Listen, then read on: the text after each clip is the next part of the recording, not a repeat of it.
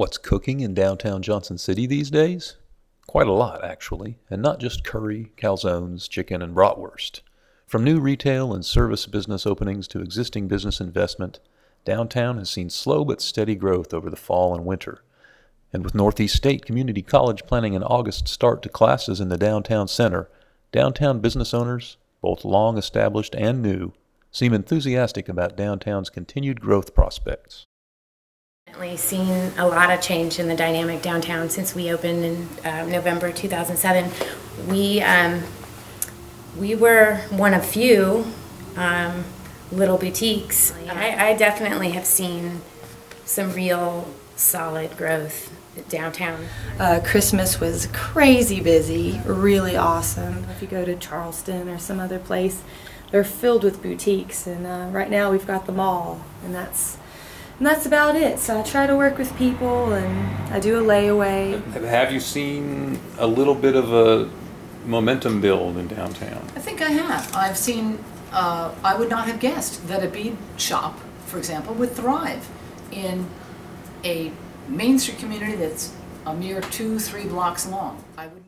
Doucher may not have predicted a 24-hour gym thriving downtown either, but Energy Fitness is going strong and already bringing in more equipment after just 6 months at 212 East Main Street.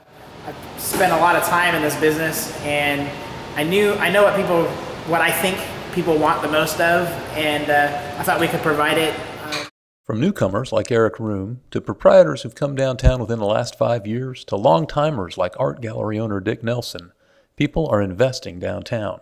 Carefully, but with an optimism that's fueled by things like Northeast's pending arrival and the success of regular events such as First Fridays and the Blue Plum Festival. Any First Friday brings me twice as much business as I would have in a normal day. I think that with Northeast State coming down here, I think that will happen. I think just the influx of that many people being here will create that energy that it needs to push it over to fill all these spaces. There's going to need to be a place where students can walk to get coffee or walk to get Wi-Fi, make it a little cool, a cool, real hip coffee place where they can get food and sandwiches and stay up all night if they need to. Investment, events, and higher education all are contributing to downtown's transformation away from a heavy emphasis on bars and nightlife.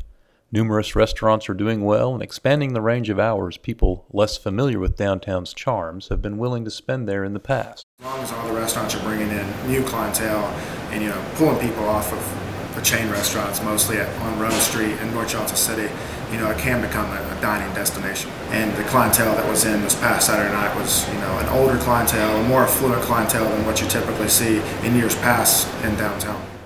Some keys to the future?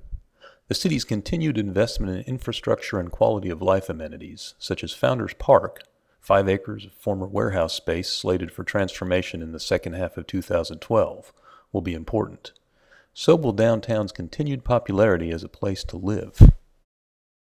And those people that live around here definitely walk the streets. You see more foot traffic. It's come a long way in 4 years, I feel. And I think that'll be a huge boost to downtown, is where people can come to the park, enjoy themselves, and then come and have lunch or come and have dinner.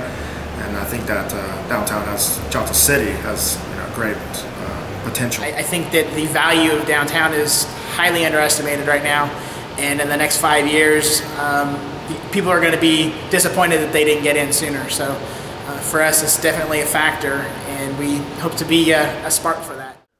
To learn more about how to live, play, or invest downtown, call 423-202-3510 or visit www.thewcedc.com.